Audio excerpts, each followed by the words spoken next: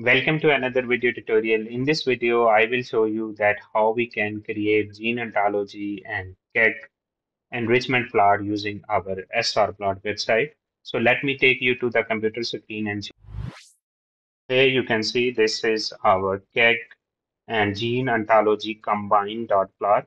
Here on the x-axis, you can see we have negative log of p-values, and on the y-axis we have number of the gene counts, and we have up and down regulation.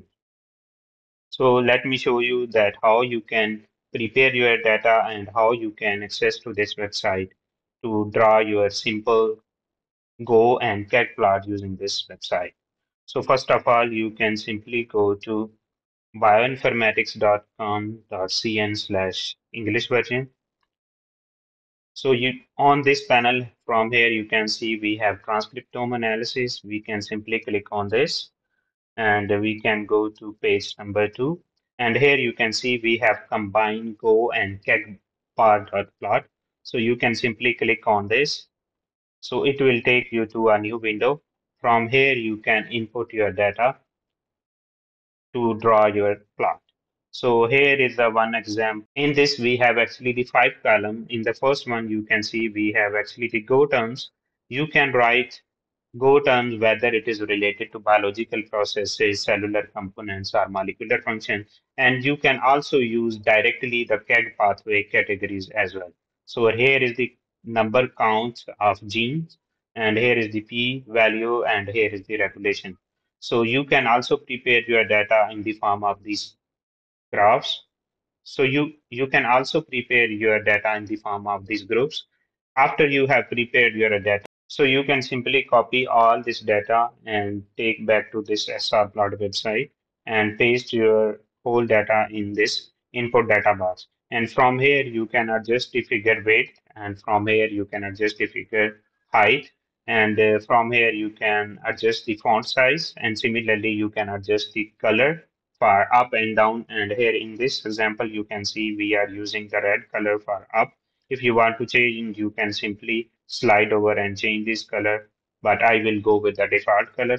From here, you can adjust the bar width, and from here, dot minimum size and dot maximum size.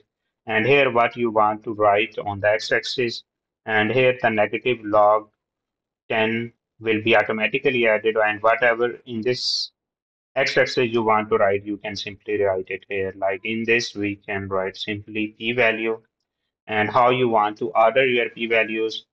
So after that, you can select the font family and you can simply click on the submit button. But make sure that you should must log in before using the submit button. As I have previously mentioned in my videos, this website is totally free to register and you can register and use this website for freely. But if you haven't registered so far and you don't want to register, you can simply log in using this test account and this test password. So now we have pasted our data. We can simply click on this submit button, draw our Go and KEGG dot plot.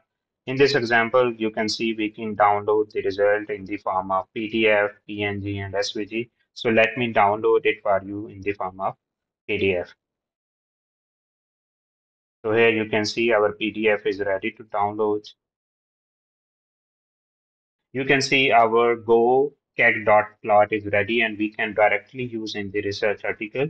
So hopefully this video will be helpful in analyzing your transcriptome data. But if you have still any, please let me know in the comments section. Thank you for watching. Bye bye.